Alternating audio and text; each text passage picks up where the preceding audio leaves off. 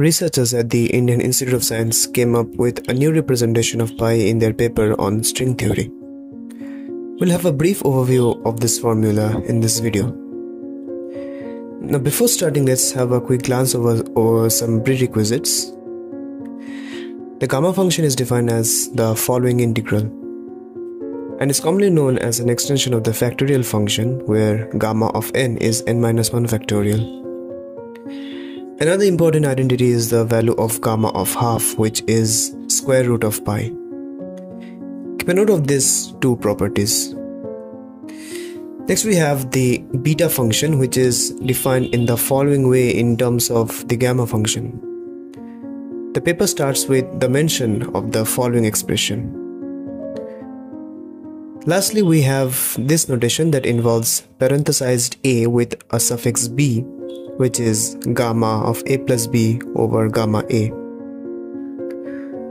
The authors considered a generalized version of the beta function and they came up with this following representation, with p being 2 alpha minus beta.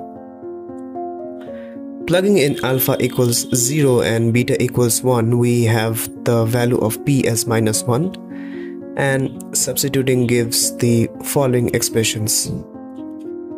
Finally, plug in minus half in place of S1 and S2. Let's change the expressions. Now have a look at this expression. The numerator is gamma half squared, which means it's pi, and gamma of 2 in the denominator is 1 factorial, which is 1. Therefore, we get pi equal to the below expression. The paper writes it with minor rearrangements. Another amazing fact is that when we allow lambda to approach infinity, the sum simply turns out to be 4 times the Madhava series for pi.